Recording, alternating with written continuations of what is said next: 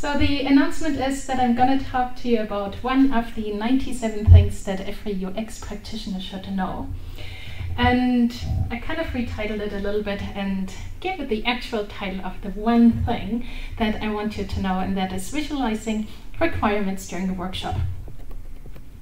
So kind of the idea for why I'm standing here, all started with a tweet last year from Dan Berlin.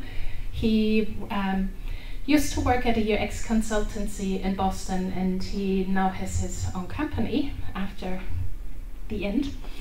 And there he was asking about, I'm happy to announce the submission and reviewing process for the O'Reilly Media book I'm editing, 97 Things UX Designers Need to Know. Want to submit a chapter for consideration?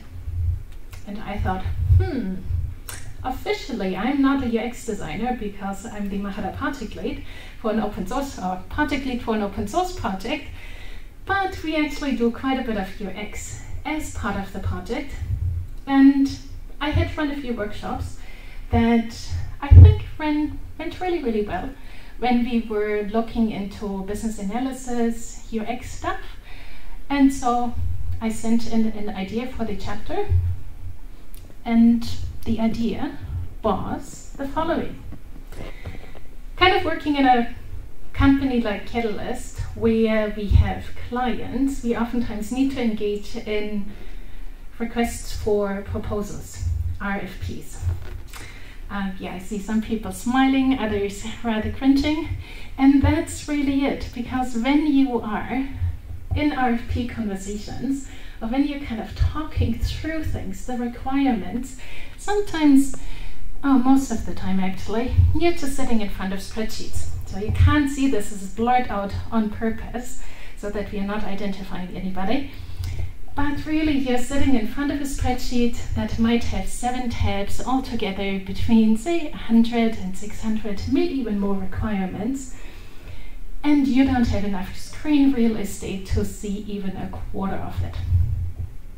And so I thought, when we were invited to a potential client to talk through the requirements with them, that I thought, this is not going to work, because we can come with A3 sheets and we are all just sitting there putting our noses into the spreadsheets, not looking at each other, and it's really hard reading spreadsheets that have 6-point font. So just before then, I've been reading a book called Game Storming, incidentally also an O'Reilly book. And there they talk about, or have quite a lot of sort of recipes or ideas of how you can make meetings interesting. So going away from the normal thing of people walk into a meeting, sit down, turn off their ears, and then after an hour walk out again. And so I thought, well, this is kind of a meeting that we are going to, so how can we make that interesting? Because I want people to enjoy their time in the meeting. And so what I came up with was this. And you're holding some of those cards, of course, on the template cards in your hand, that we put all the requirements onto cards, 1 requirement per card, and then lay it out onto a table. So that people can walk around, they can touch the requirements, they can read them, nobody's ever touching the spreadsheet. And so how does it work? Well, there are 5 categories altogether that I wanted to put the cards in, all the requirements, because when we have a spreadsheet, they are oftentimes listed according to function. So front-end, back-end, authentication, server requirements, security requirements, and all of that.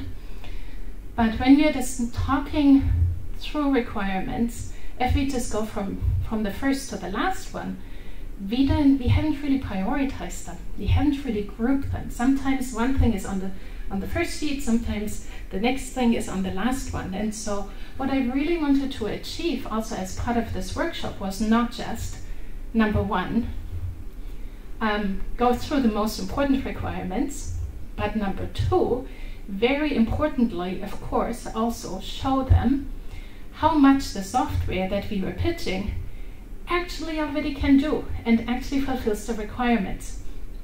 And that's why there are these 5 categories, and you can rename them, or you can just have 4 categories. where there is know and configure, purposely in green because it already exists. It's out-of-the-box functionality. Might just need a switch flipped, and then you have the functionality available that you want. Development without questions. Yep, we understand the requirements. They are so straightforward, we don't need to discuss them here in this meeting. Double check. I think we know what you mean, but we just want to make sure, not that we are assuming something incorrectly. Clarify. Yeah, we are kind of on track. We think we know what you mean, but can you please give us a little bit more detail so that we can make sure that yes, what you think or what we think you need is actually what you need. And then the last category in red, because that's the most difficult one, is analyze more. The requirements in the RFP are so high level that you can do 100 different ways. And those are not categories that you see in an RFP. The spreadsheets are not organized that way. But during a workshop with a client, we kind of need to get to the meat very quickly, to the topic, and only focus on the important stuff. So I didn't really want to spend time in the workshop on anything for know and configure, because it was already there and we didn't have to talk about it. So the cards that you are all holding in your hands, and those are kind of really stock cards so that you can pick it up, don't have to not flimsy, so you don't have to fumble around.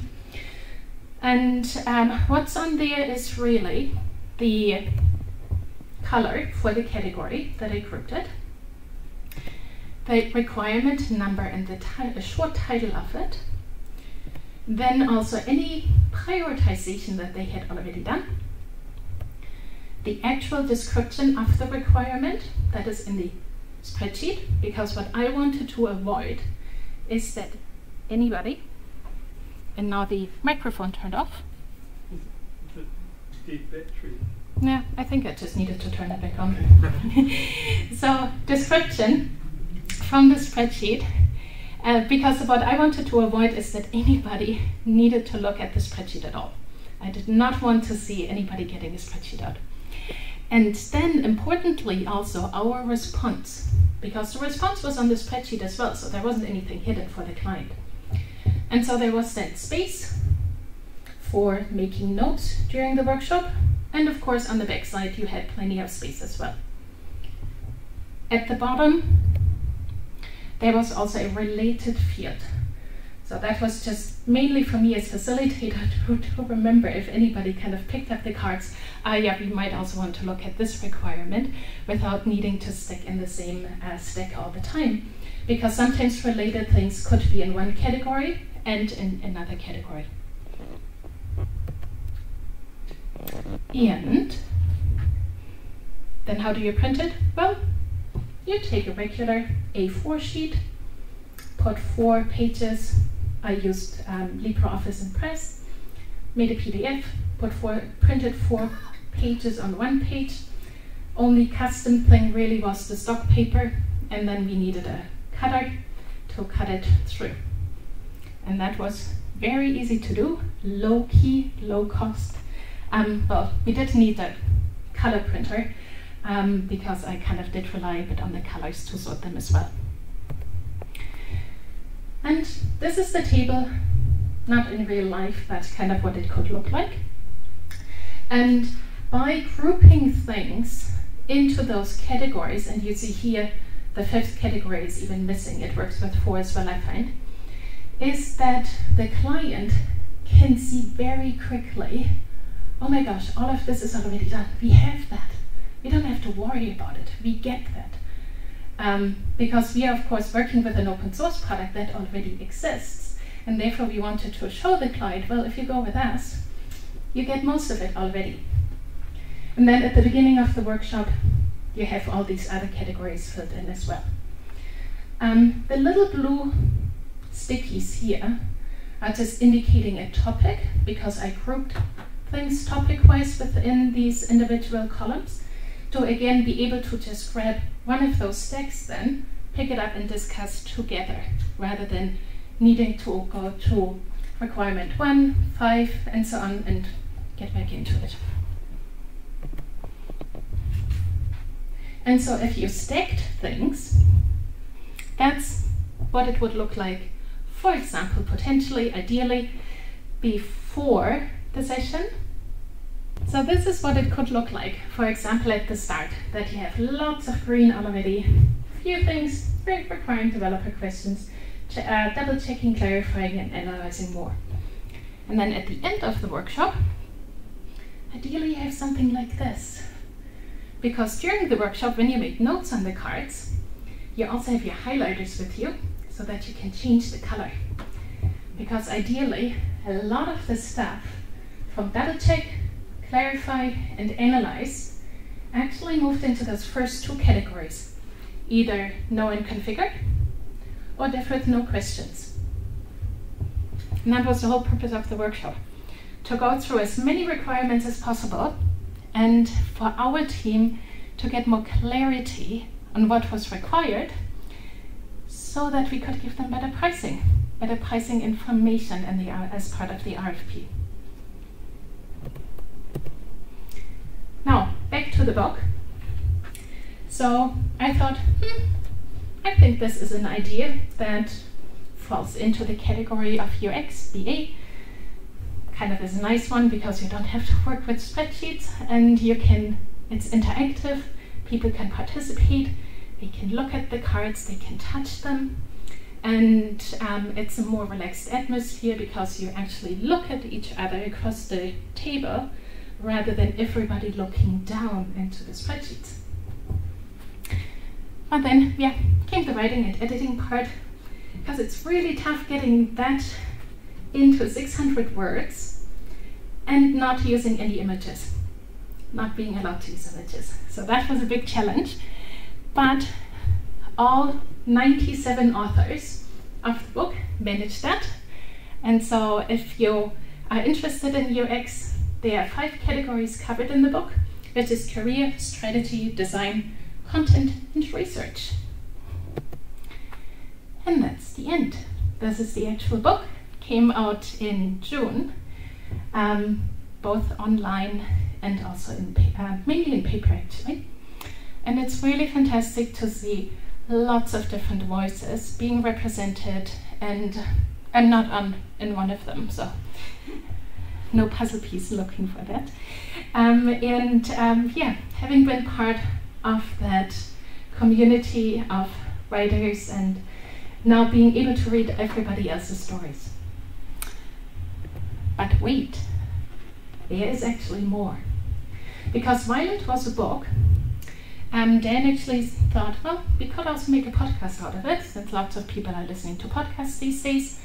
And so anybody or any author of the book or book chapters could participate in the podcasts.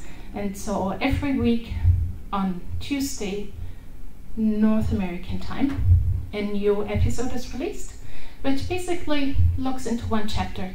So if you want to consume the book differently and also hear a little bit about the backstories of the authors, how they came into UX, what is important to them, extra tips they have, then you can listen to the podcast. It's available on all the major podcasting platforms. And that's it from me. Thank you. I have a question. Yes, Grant, you have a question. How long did it take to prepare for the workshop with all of that? Because you must have had to go through the spreadsheet in advance. Yeah, so Grant asked how long it took to prepare for the workshop.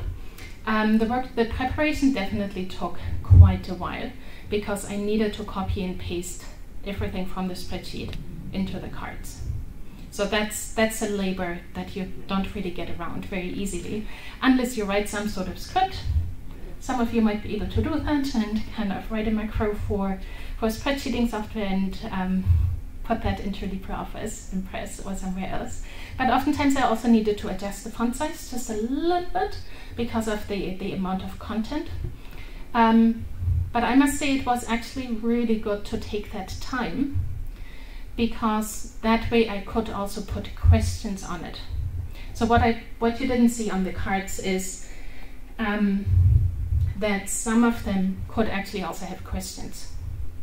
So after having read the description or response, if I then wanted something specific to have clarified, then I could write that on there directly.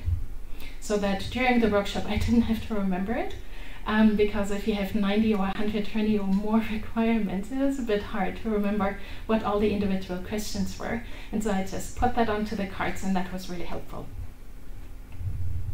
Did you win the business? Yes, in both cases that I used the workshop. So we did.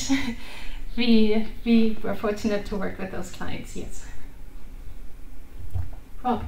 I was curious how hard it is to print them out. Do you need a special printer to handle that? Nope, not at all. Standard printer, I think this is 120 grams or 160 gram paper, and then it's just an A4 sheet. So regular A4 cardstock paper, and then cut it through. That was the easiest. So I didn't worry about if they were a little crooked or they are not all exactly the same size, because sometimes when you put 3 sheets into a cutting machine, then it kind of gets a bit bad. But because they were all lying on the table, it didn't really matter so much. Kristina, have you tried the mail merge functions to generate the cards? No, I haven't tried mail merge for it, because I was using Impress, so I didn't know that mail merge exists there, because I only know it from Writer.